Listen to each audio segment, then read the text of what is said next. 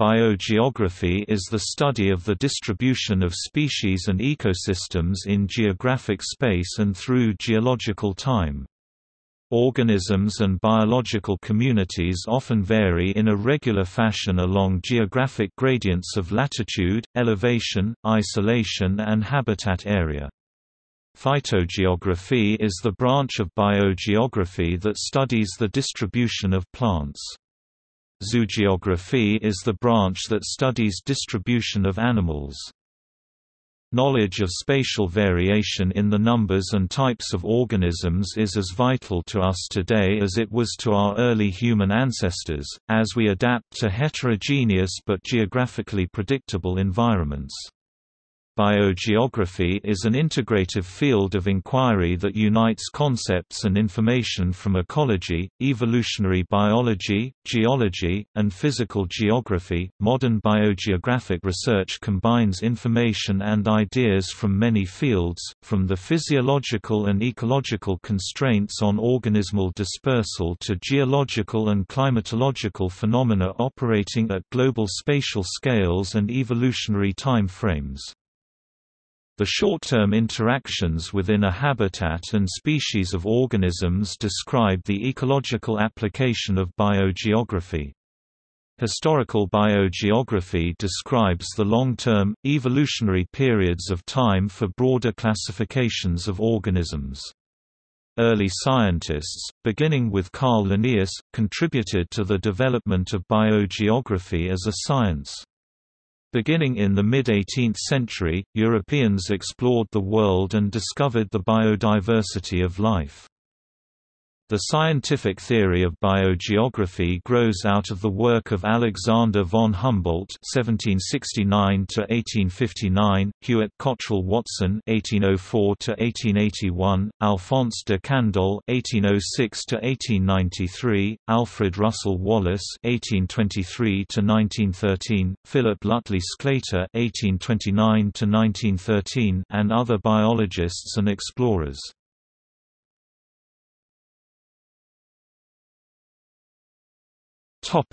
Introduction.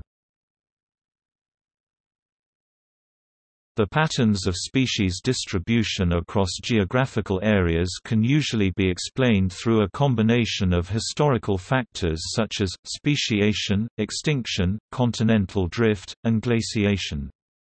Through observing the geographic distribution of species, we can see associated variations in sea level, river routes, habitat, and river capture. Additionally, this science considers the geographic constraints of landmass areas and isolation, as well as the available ecosystem energy supplies.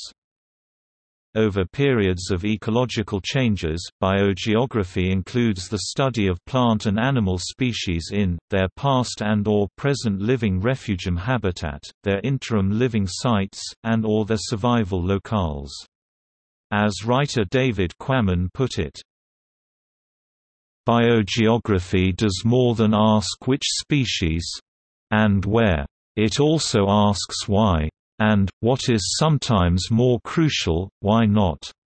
Modern biogeography often employs the use of geographic information systems (GIS) to understand the factors affecting organism distribution, and to predict future trends in organism distribution. Often mathematical models and GIS are employed to solve ecological problems that have a spatial aspect to them. Biogeography is most keenly observed on the world's islands. These habitats are often much more manageable areas of study because they are more condensed than larger ecosystems on the mainland. Islands are also ideal locations because they allow scientists to look at habitats that new invasive species have only recently colonized and can observe how they disperse throughout the island and change it. They can then apply their understanding to similar but more complex mainland habitats. Islands are very diverse in their biomes, ranging from the tropical to Arctic climates. This diversity in habitat allows for a wide range of species study in different parts of the world. One scientist who recognized the importance of these geographic locations was Charles Darwin, who remarked in his journal, "The zoology of archipelagos will be well worth examination." 2 chapters in On the Origin of Species were devoted to geographical distribution.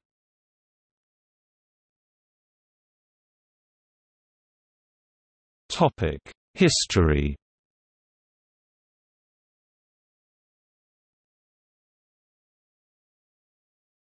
Topic: 18th century. The first discoveries that contributed to the development of biogeography as a science began in the mid-18th century, as Europeans explored the world and discovered the biodiversity of life. During the 18th century, most views on the world were shaped around religion and, for many natural theologists, the Bible. Carl Linnaeus, in the mid-18th century, initiated the ways to classify organisms through his exploration of undiscovered territories. When he noticed that species were not as perpetual as he believed, he developed the mountain explanation to explain the distribution of biodiversity. When Noah's Ark landed on Mount Ararat and the waters receded, the animals dispersed throughout different elevations on the mountain. This showed different species in different climates, proving species were not constant. Linnaeus' findings set a basis for ecological biogeography. Through his strong beliefs in Christianity, he was inspired to classify the living world, which then gave way to additional accounts of secular views on geographical distribution. He argued that the structure of an animal was very closely related to its physical surroundings. This was important to a George Louis Buffon's rival theory of distribution. Closely after Linnaeus, Georges Louis Leclerc, Comte de Buffon observed shifts in climate and how species spread across the globe as a result. He was the first to see different groups of organisms in different regions of the world. Buffon saw similarities between some regions, which led him to believe that at one point continents were connected and then water separated them and caused differences in species. His hypotheses were described by his books, Histoire naturelle, and Générale et particulière, in which he argued that varying geographical regions would have different forms of life. This was inspired by his observations comparing the Old and New World, as he determined distinct variations of species from the two regions. Buffon believed there was a single species creation event, and that different regions of the world were homes for varying species, which is an alternate view than that of Linnaeus. Buffon's law eventually became a principle of biogeography by explaining how similar environments were habitats for comparable types of organisms. Buffon also studied fossils, which led him to believe that the Earth was over tens of thousands of years old, and that humans had not lived there long in comparison to the age of the Earth. Following this period of exploration came the Age of Enlightenment in Europe, which attempted to explain the patterns of biodiversity observed by Buffon and Linnaeus. At the end of the 18th century, Alexander von Humboldt, known as the founder of plant geography, developed the concept of physique générale to demonstrate the unity of science and how species fit together. As one of the first to contribute empirical data to the science of biogeography through his travel as an explorer, he observed differences in climate and vegetation. The Earth was divided into regions which he defined as tropical, temperate, and Arctic, and within these regions there were similar forms of vegetation. This ultimately enabled him to create the isotherm, which allowed scientists to see patterns of life within different climates. He contributed his observations to findings of botanical geography by previous scientists, and sketched this description of both the biotic and abiotic features of the Earth in his book, Cosmos. Augustin de Candolle contributed to the field of biogeography as he observed species competition and the several differences that influenced the discovery of the diversity of life. He was a Swiss botanist and created the first laws of botanical nomenclature in his work, Prodromus. He discussed plant distribution, and his theories eventually had a great impact on Charles Darwin, who was inspired to consider species adaptations and evolution after learning about botanical geography. De Candolle was the first to describe the differences between the small-scale and large-scale distribution patterns of organisms around the globe.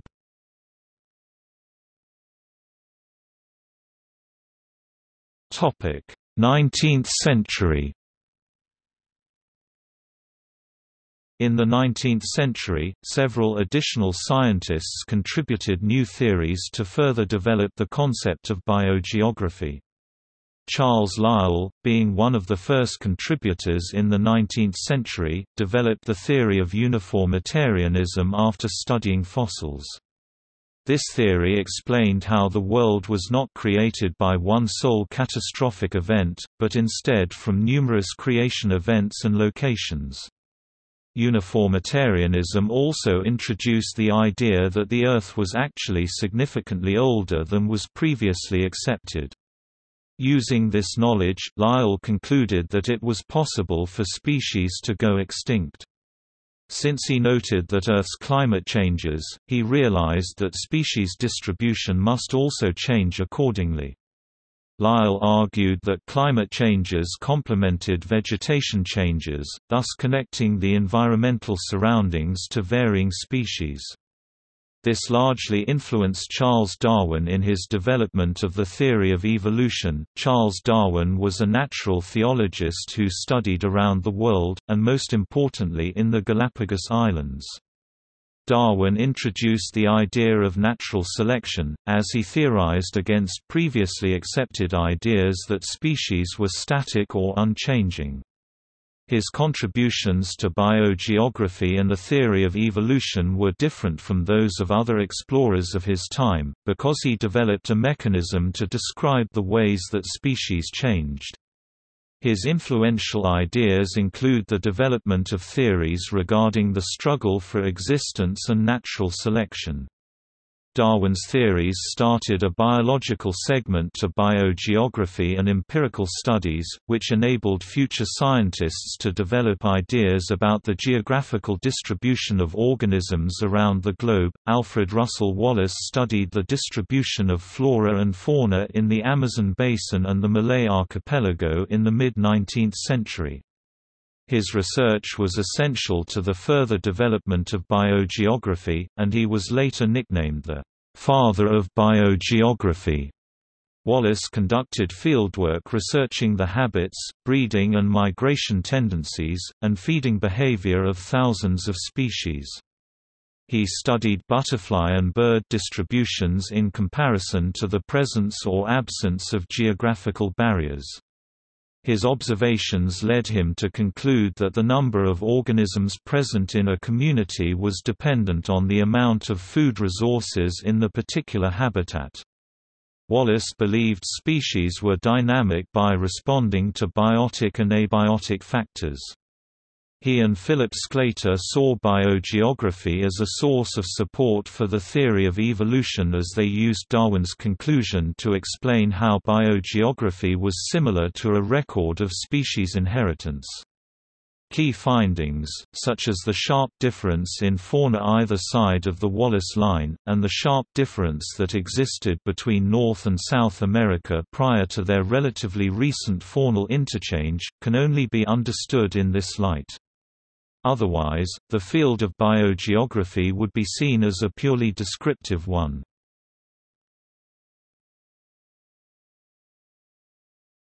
Topic: 20th and 21st century. Moving on to the 20th century, Alfred Wegener introduced the theory of continental drift in 1912, though it was not widely accepted until the 1960s. This theory was revolutionary because it changed the way that everyone thought about species and their distribution around the globe. The theory explained how continents were formerly joined together in one large landmass, Pangaea, and slowly drifted apart due to the movement of the plates below Earth's surface. The evidence for this theory is in the geological similarities between varying locations around the globe, fossil comparisons from different continents, and the jigsaw puzzle shape of the landmasses on Earth. Though Wegener did not know the mechanism of this concept of continental drift, this contribution to the study of biogeography was significant in the way that it shed light on the importance of environmental and geographic similarities or differences as a result of climate and other pressures on the planet. Importantly, late in his career Wegener recognized that testing his theory required measurement of continental movement rather than inference from fossil species distributions. The publication of The Theory of Island Biogeography by Robert MacArthur and E.O.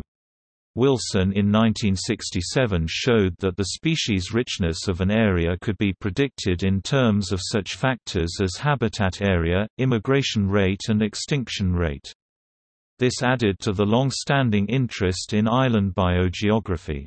The application of island biogeography theory to habitat fragments spurred the development of the fields of conservation biology and landscape ecology. Classic biogeography has been expanded by the development of molecular systematics, creating a new discipline known as phylogeography. This development allowed scientists to test theories about the origin and dispersal of populations, such as island endemics. For example, while classic biogeographers were able to speculate about the origins of species in the Hawaiian Islands, phylogeography allows them to test theories of relatedness between these populations and putative source populations in Asia and North America. Biogeography continues as a point of study for many life sciences and geography students worldwide, however, it may be under different broader titles within institutions such as ecology or evolutionary biology. In recent years, one of the most important and consequential developments in biogeography has been to show how multiple organisms, including mammals like monkeys and reptiles like lizards, overcame barriers such as large oceans that many biogeographers formerly believed were impossible to cross. See also oceanic dispersal.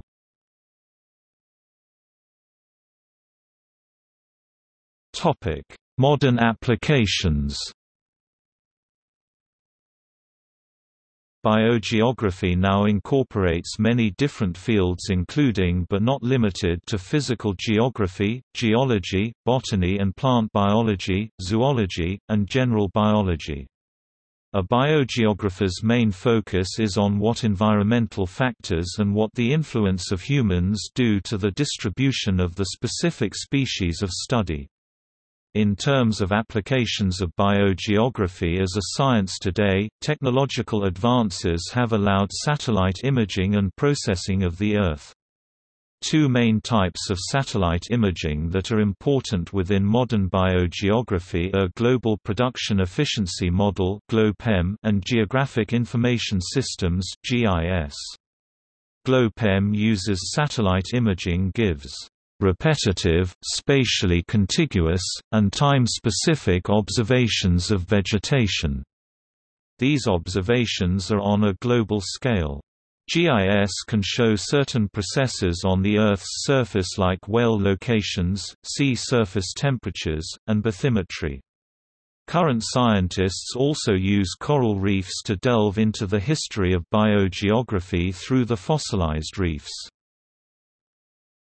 Paleobiogeography. Paleobiogeography goes one step further to include paleogeographic data and considerations of plate tectonics. Using molecular analyses and corroborated by fossils, it has been possible to demonstrate that perching birds evolved first in the region of Australia or the adjacent Antarctic, which at that time lay somewhat further north and had a temperate climate.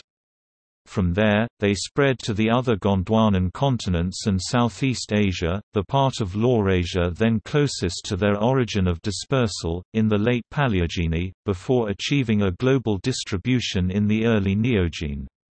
Not knowing that at the time of dispersal, the Indian Ocean was much narrower than it is today, and that South America was closer to the Antarctic, one would be hard-pressed to explain the presence of many ancient lineages of perching birds in Africa, as well as the mainly South American distribution of the suboceans. Paleobiogeography also helps constrain hypotheses on the timing of biogeographic events such as vicariance and geodispersal, and provides unique information on the formation of regional biotas. For example, data from species-level phylogenetic and biogeographic studies tell us that the Amazonian fish fauna accumulated in increments over a period of tens of millions of years, principally by means of allopatric speciation, and in an arena extending over most of the area of tropical South America. Albert and Rice 2011. In other words, unlike some of the well-known insular faunas, Galapagos finches, Hawaiian drosophilid flies, African rift lake cichlids, the species-rich Amazonian ichthyofauna is not the result of recent adaptive radiations. For freshwater organisms, landscapes are divided naturally into discrete drainage basins by watersheds, episodically isolated and reunited by erosional processes. In regions like the Amazon Basin or more generally Greater Amazonia, the Amazon Basin, Orinoco Basin, and Guianas with an exceptionally low flat topographic relief, the many waterways have had a highly reticulated history over geological time.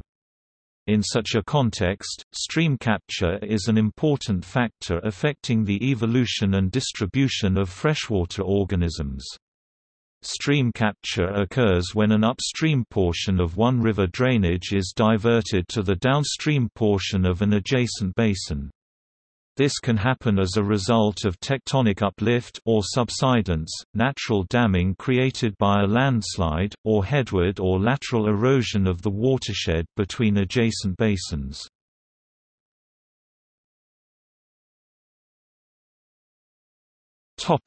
Concepts and fields.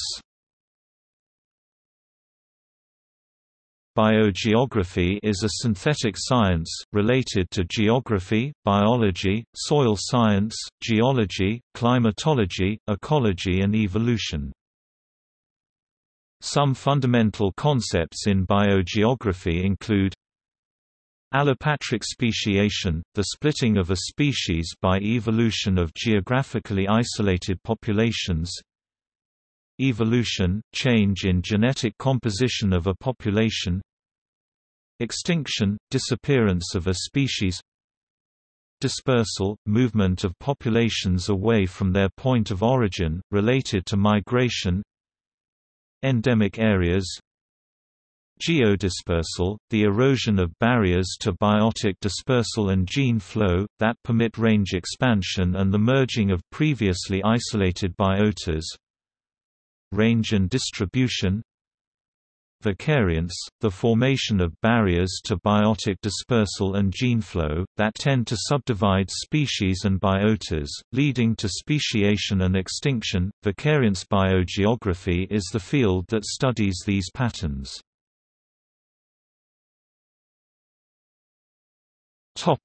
Comparative biogeography. The study of comparative biogeography can follow two main lines of investigation.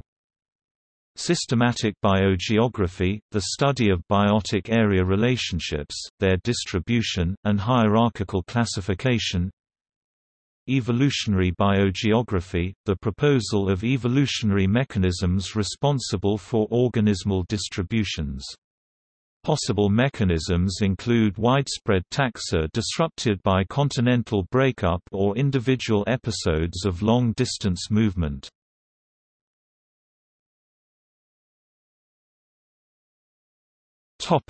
Biogeographic regionalisations.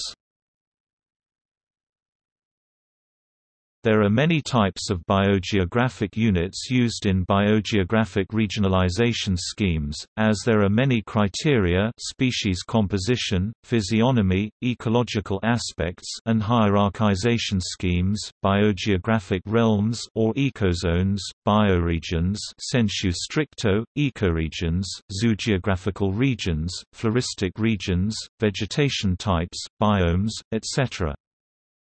The terms biogeographic unit, biogeographic area or bioregion sensu lato, can be used for these categories, regardless of rank. Recently, an international code of area nomenclature was proposed for biogeography.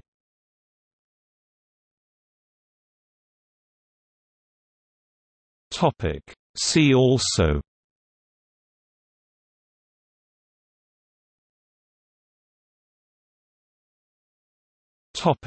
Notes and references. Further reading: Albert, J.S., and R. E. Rice 2011. Historical Biogeography of Neotropical Freshwater Fishes. University of California Press, Berkeley. 424 pp. Albert, J.S., Crampton, W.G.R. 2010. The Geography and Ecology of Diversification in Neotropical Freshwaters. Nature Education, 1, 10, 3. Cox, C.B. 2001. The Biogeographic Regions Reconsidered. Journal of Biogeography, 28-511-523, 4. Abark, M.C. 2015. Origins of Biogeography. The Role of Biological Classification in Early Plant and Animal Geography. Dordrecht, Springer, XIV plus 173 pp. 5. Lieberman, B.S. 2001. Paleobiogeography, Using Fossils to Study Global Change, Plate Tectonics, and Evolution. Kluwer Academic, Plenum Publishing, 6. Lomolino, M.V., and Brown, J.H. 2004. Foundations of Biogeography, Classic Papers with Commentaries. University of Chicago Press, 7. MacArthur, Robert H. 1972. Geographic Ecology. New York, Harper & Row. McCarthy, Dennis 2009. Here Be Dragons, How the Study of Animal and Plant Distributions Revolutionized Our Views of Life and Earth. Oxford and New York, Oxford University Press. ISBN 978-0-19-954246-8. Millington, A., Blumler, M., and Schickhoff, U. eds. 2011. The Sage Handbook of Biogeography. Sage, London, 8. Nelson, G. J. 1978. From Candolle to Croizat, Comments on the History of Biogeography. Journal of the History of Biology, 11-269-305. Udvardi, M.D.F. 1975. A Classification of the Biogeographical Provinces of the World. IUCN Occasional Paper No. 18. Morges, Switzerland, IUCN. 9.